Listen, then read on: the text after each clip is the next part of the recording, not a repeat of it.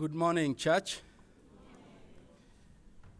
This morning, I would like us to turn to our Bibles to the book of Luke, chapter 15.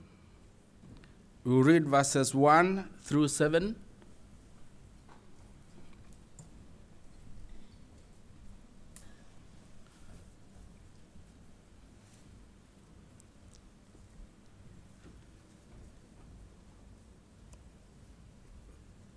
Then all tax collectors and sinners drew near to him to hear him. And the Pharisees and scribes complained, saying, "This man receives sinners and eats with them." So he spoke this parable to them, saying, "What man of you, having 100 sheep, if he loses one of them, does not leave the 99 in the wilderness and go after the one which is lost until he finds it? And when he has found it, he lays it on his shoulders, rejoicing.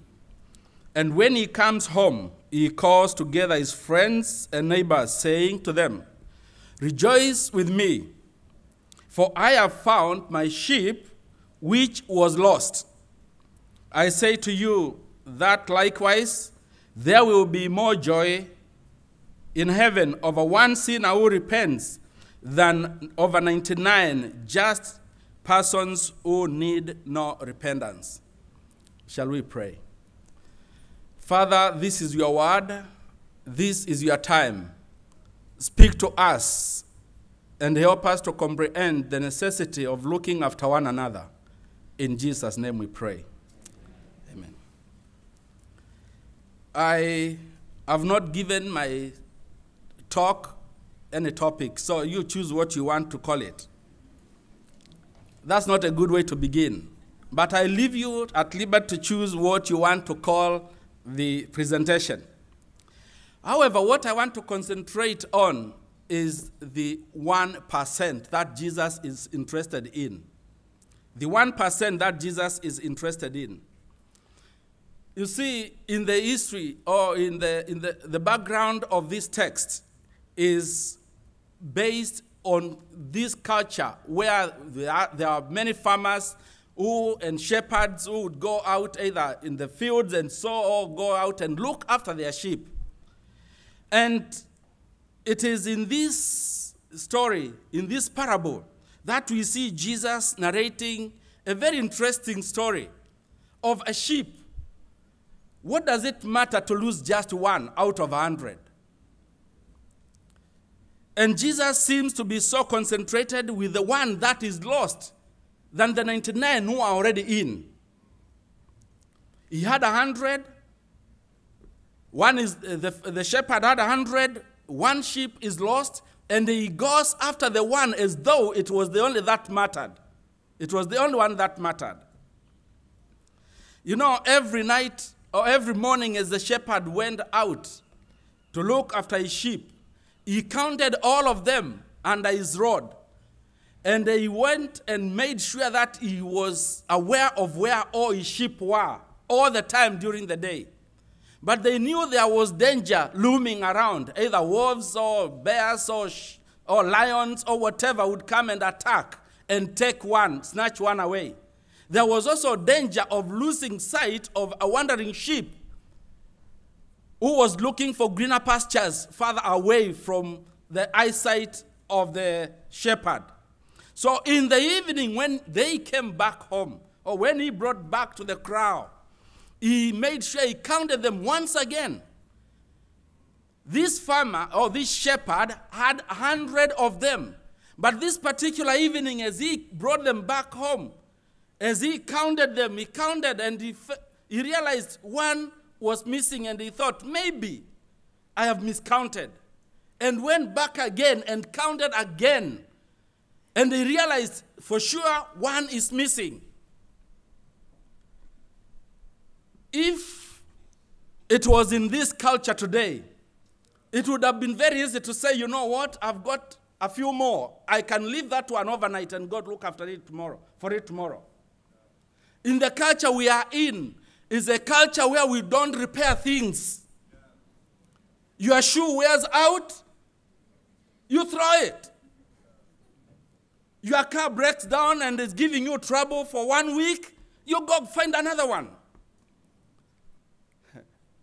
Your dress is discolored or has some funny thing that has spilled on it, you just throw it, go to the shop and look for another one. You know, when I came into this country, one of the most amazing things was to realize how easy it was to throw than to repair. Because where I came from, if a shoe was worn one side, you go to a shoemaker and they would patch it so nicely that you think it's a new shoe. And that's exactly what I did when I landed in Reading and went to a shoemaker. And when I asked him for the cost of repairing a shoe that I thought was going to make it look nicer, the quote was more expensive than the price of a new shoe. And so I felt the best thing to do is just go throw it out, throw it away, come back, buy a new shoe, and walk away with it. Friends, this culture teaches us to throw that which we do not need. And unfortunately, it has infiltrated even into relationships. That if you do things that I don't like, the best thing and the easiest thing for me to do is throw you away, go find another friend. Because it's easier to make a new friend than to repair the old relationship. Because it takes a lot of energy to do it. Look at what Jesus is doing in the story that he tells. He says, this shepherd had 100. And when he knew that one which was missing was very important, because his reputation hung on how careful he was when he was out looking after the sheep. And maybe in this instance, this shepherd was a hired one. So if you lose Mr. X's sheep, you can't go to Mr. Q to look after his sheep, because your reputation is already under scrutiny. And therefore, this shepherd chooses to leave the 99 safe and secure, goes looking after the one. It wasn't easy task, because number one, it was after a long day of looking after the sheep in the fields. So at night, it was inconveniencing for him to be going out to look after for one, when he knew the following day he had to take all of them out again into the field. But here now, he said, I am going to leave because the one that is lost is important to me.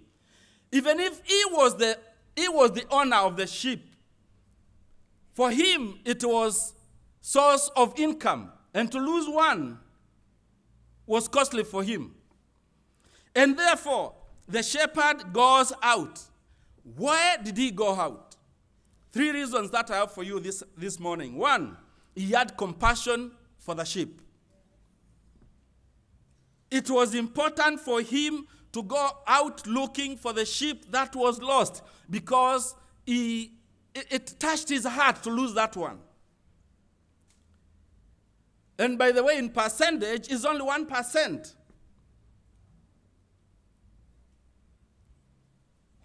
He goes out to look for that 1% that was missing. You know, as I was reading the book of Matthew chapter 9, verse 35, all the way to 38, the multitudes are coming to Jesus. And as they come to Jesus, Jesus, who is preaching in synagogues, preaching the gospel of the kingdom and healing every kind of sickness and disease among people, is because, verse 36 says, Matthew 9, verse 36 says, but when he saw the multitudes, he was moved with compassion for them,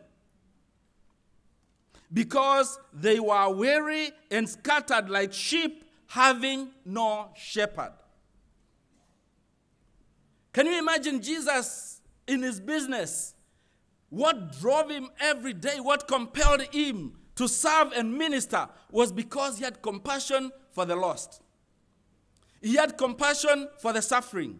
He had compassion for the needy. And as Christians, we are called to have the same compassion over those around us. I suggest number 2, the shepherd went out to look for the lost sheep because he knew he was required to put in a lot of effort. And he had to do it. Because where he was going, though maybe it was a well-known terrain for him, but being at night, it doesn't say there was moonlight and he had torches. But anyhow, he went looking for that sheep because it was important. He put in a lot of effort. What makes my heart rejoice is the way when he finds a sheep, he deals with it. You know, when I was young, my father didn't have 100 sheep. But the few he had taught me how to look after them. But I remember one time, as I went out to look after the sheep, and I realized there was the naughty one always disappearing. And I thought the best thing is to take it, tie it down, so that it can eat within the surrounding, limited on what it could eat on. It had no much choice because the only other choice I had was to do away with it. But I knew my father would ask me to report where it was. And therefore, I took a rope, tied it down, and it was limited on where it would eat from. And when I took them home that night, my father looked at his sheep and he said, "What happened to this one?" Because he knew how that one would always look like when it was well fed. But I've come home and the stomach is not fully blown. And he's asking me, "What happened to this one?" I said, "Dad, this one was not today." Then he asked me, "What did you do with it?" I said, "Dad, I thought the best thing is just to take a rope and tie it so that it could eat where I could see it." Then he asked me a question. "What did you spend your time on while it was tied?" Of course, as a young man, as a child, the best thing is to use that time to play.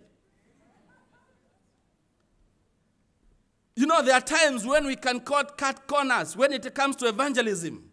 And we don't put effort. We don't go out and look for the lost. We don't bother even looking for those who are getting lost within our midst. Because there are those who we are called to look after. Now, when the shepherd found the missing one, the lost one, he took it and laid it on his shoulders and walked home rejoicing in the night, singing, whistling, because he had found the lost one. And he was sure that his reputation was going to even increase, because when men in the village where he had come from would hear that he would leave the 99 to go and look for one, that was a plus for him. How many times have we lost members within our congregation? People we should care for even in our families, and we just sit back and say it is their choice.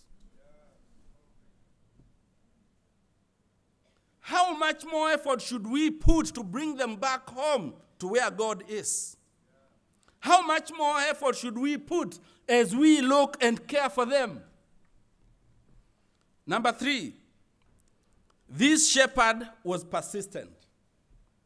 He was persistent. He took time to go and look for. And when he had gone 1 mile, I don't know, 2 miles, he did not stop and come back home, which he could have easily chosen to do. But he was persistent until he found the lost one. And when he brings it home, he restores that sheep into full fellowship. Hello, church. He brings and restores that into full fellowship. He does not take a rope like I did and tie it aside. He brings it back and counts it among the 99. Then his 100 was full. There are times when we have dealt with those we have lost in our midst, either by ignoring that they are lost, or assuming that they are just going to walk back home. But they may be sheep. This sheep was looking for what it thought was best for itself. But the shepherd knew better. All of us have been called to be shepherds over one another. Look after your brother. Look after your sister. Look after each other as though they are the only ones who matter to you. You know, there are people we have brought back to church and given them difficult conditions, even to continue to abide or to stay in the church. Because when they come, the conditions we stipulate for them, they look at them and they realize, you know, my brother, I cannot, because I am so bound. I have no freedom of movement within this congregation. Yet we say we have claimed them back. The others we make so difficult for them that when they are gone, they think there's greater freedom out there than where they have come from. Church, we have to do something differently. Jesus went out to look for 1% that was lost. Let me share with you some data which is of interest here. I don't know if it's up.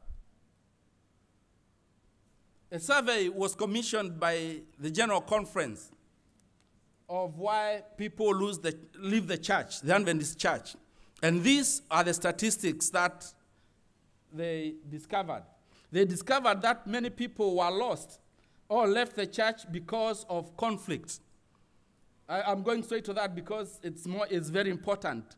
Conflicts that someone has had with a pastor, with a fellow member, with a leader of the conference or a leader elsewhere in the local church, and they realized that that was the greatest reason why people left. Now, if you look at the first reason, the first trigger, you'll find it 62%, then you have 31.6% as the second reason of their leaving being conflict. And the third one is 33%, which is 32.9%. Then other reasons, all those which would include even our differences on how we interpret Bible texts, amounted to 57%. I'm not saying it's something to ignore.